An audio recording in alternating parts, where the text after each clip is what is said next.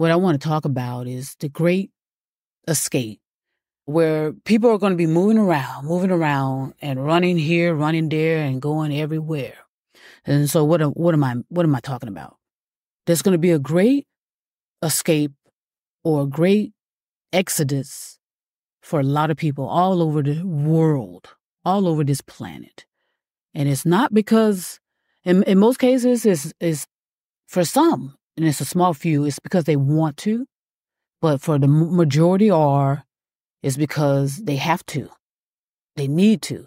They need to move and go here and go there or go wherever they can. Because why? Well, the climate destruction is in full effect, and it has been for some time. Welcome to the Evolution of the Consciousness podcast. Love is spoken here. With your host and guide, Michelle Carithers. Morning, everybody. Evolution of the Consciousness. Love is spoken here. Oh, let me get myself adjusted in my chair here. I hope everybody's doing fantastic, magnificently, and marvelous, because I am on this Saturday, February the 10th, 2024, on the West Coast, east side of town. Baby. I thought I'd get on up. I was resting so well, I did not want to get out of bed. It was feeling good, like I knew it would. So I just wanted to come on through, put some sounds in your ears. Hope that everybody is safe, protected, and doing what they need to do to keep that going. What I want to talk about today, or this morning, on a Saturday, early on this Saturday here, it's about 7:35 a.m. What I want to talk about is the great escape, where people are going to be moving around and running here, running there, and going everywhere. And so what am I talking about? There's going to be a great escape or a great exodus for a lot of people all over the world, all over this planet.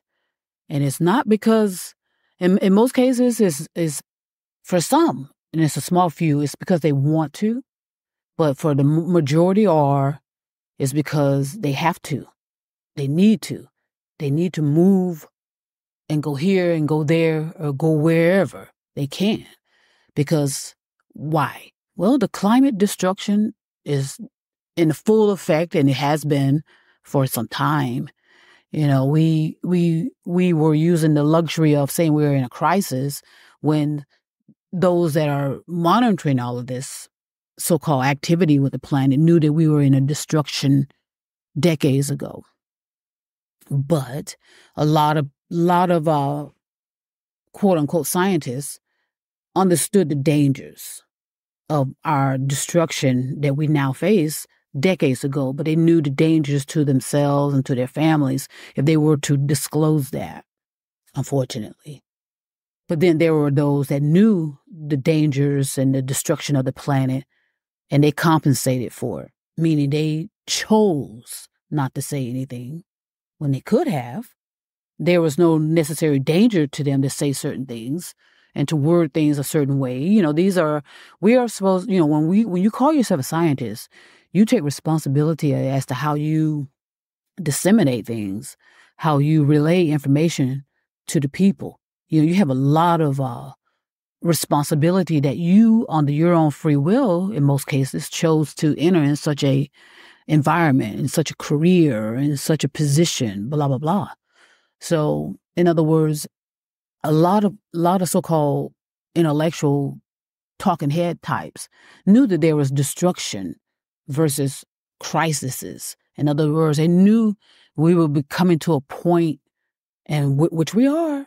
We're at an end point of a reality of how we are going to exist. Now, a lot of people want to put a lot of they're like spinning in your ears, spinning information to you to where it comes to, it makes no sense, if you think about it clearly and effectively. But a lot of us are just we've been so entertained all of our lives that everything is seen as entertainment, Thus, here we are facing each other. And again, I was talking to one of my friends, because, I can easily make friends anywhere I go. And I really enjoy meeting certain type of people, especially the ones that are thinking, that are deep thinkers like myself, and don't know that they deep thinkers, but they know how to pay attention to patterns and behaviors, and they can pick up certain sensing and receiving, and they haven't had any formal training in that, because that's a genuine human skills and abilities to be able to do that. So many people can tap into what is going on around me. And she said, she's traveling on the highway and she's been in a certain area for, let's say over 20 years. Traffic was flowing, everything was flowing, people were flowing. But all of a sudden now, she noticed a difference as to when she's on the highway now, the massive amount of traffic. And she's thinking to herself, where are these people going? Where are these people going? That's what I'm talking about with the escaping, with the exodus. A lot of people have run out of time to, for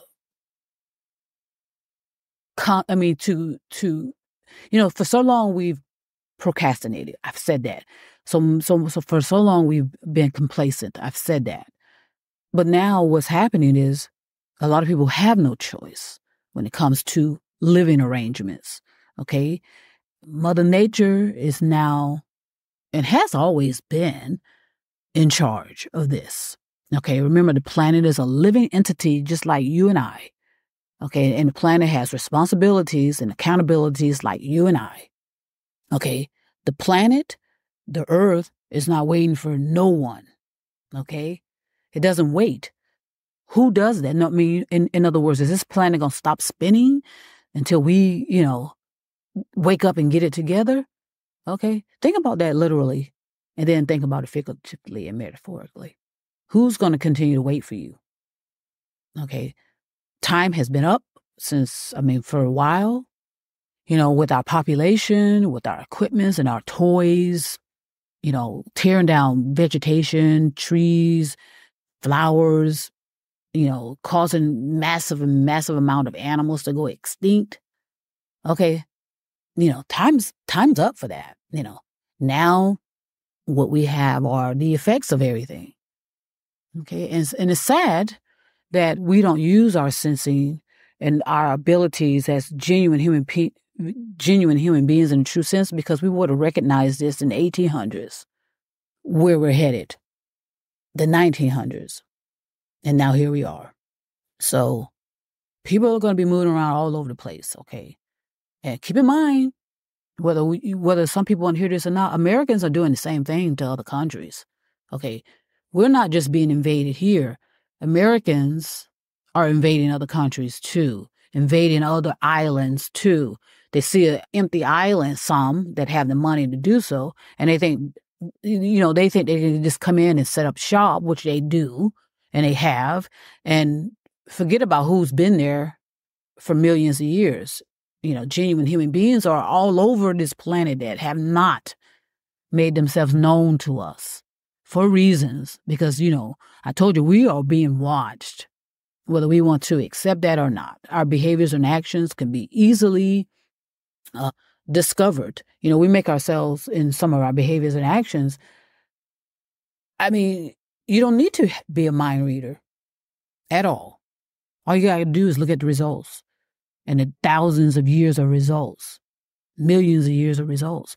There are genuine human beings, like I said, that have not made contact publicly, and they will not, because they know the dangers of that. They know what happens to their islands. They know what happens to their land. They know what happens to their property.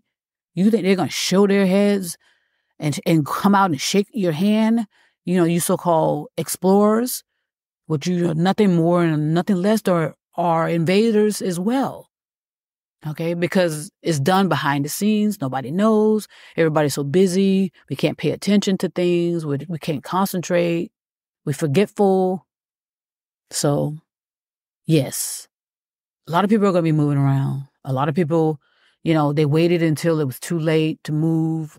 They kept rebuilding on pieces of land that was constantly being destroyed by Mother Nature. They kept wanting to rebuild on the east, on some of these coastal areas, And now what? Now what's going to happen?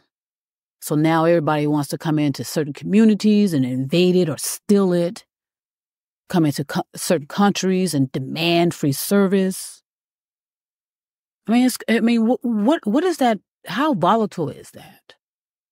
To come in and say that certain people are not taking care of their land and not taking care of their property, so you have the right to take it. I'm talking about these government, quote unquote, leaders, intimate domain. They like to throw that up in the face of people who have not done a goddamn thing wrong, but yet your property is going to be taken, your livelihood is going to be affected. So we did this to ourselves. And this is not just my generation, my parents' generation. This has been going on for thousands of years, hundreds and thousands of years of neglect and complacency and blaming other people. And greed, of course. Greed is what's happening in my generation. I'm not sure about my parents, but I'm sure greed has always been the common denominator. And that's what you need to pay attention to as well. What are the common denominators in certain catastrophes and destructions that we're facing? What's the common denominator? Who benefits from complacency? So don't just point fingers at the current quote-unquote migrants. They're called migrants now. They were called immigrants at one point, and then they were called aliens at one point. And, words have energy, but a lot of words have lost value. And then, as a matter of fact, a lot of words are so condensed with causing people to go into trances. If you say a certain word, you are immediately in a trance because of the powers that were bestowed upon certain words. And we didn't understand the power of our words, the might of our thoughts, and what we conjured up.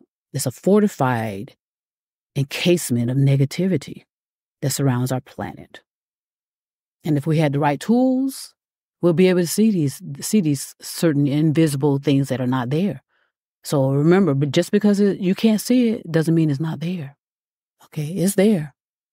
Unfortunately, we allowed ourselves to become so quick to be be into the technical aspects of things instead of the humane aspect of things. Our toys, our equipment, our technology is well above control. Our technology is out of control. Our technology is going to turn on all of us. And we're going to be unable to do anything about it, unfortunately, for a lot of people. Your technology is going to take over and run your life, so to speak. We allowed that back in the 80s when we went online, quote unquote. So don't be surprised, to have neighbors come into your communities and attempt to take over and be demanding and expecting everything to be given to them.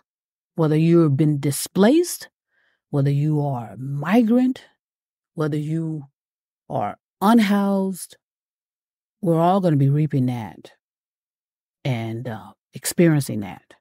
And then that's when you're going to see how monstrous we are, because a lot of people are not going to be able to, a lot of people get on television and rambling and talking about how wonderful and how much they care about people and, and this and that and the other, because they're living in luxury and they don't have to lift a finger for anything except get on television and get themselves propped up to be rambling and talking about how wonderful this and wonderful that. And then they go back to their, hidden housings, whether it's underground, in caves, on top of mountains, and because they believe that they don't have to deal with it. And then that's when you're going to see how monstrous people are. They will harm others. They will use these weapons that they've been have been stored away for decades upon decades, because they're not going to like it when, someone else, something comes into their neighborhood and start invading them. As like I said, Americans are doing that to other countries as well, other so-called abandoned islands. How did these islands become abandoned? That's a good question. And again, remember, bacteria and viruses lurk everywhere, all over the stars and moon and mountains, including Mars, including the moon. They're all filled with bacteria and viruses, which are living entities, if you understand that. So get ready for the big escape coming to the neighborhood near you. Evolution of the Consciousness. Love is spoken here. I'm Michelle Carithers. Thank you so much for listening to the Evolution of the Consciousness podcast. Please make sure to leave us a review. If you wish to ask a question to Michelle, you can leave her an email at missmichellecarithers@gmail.com.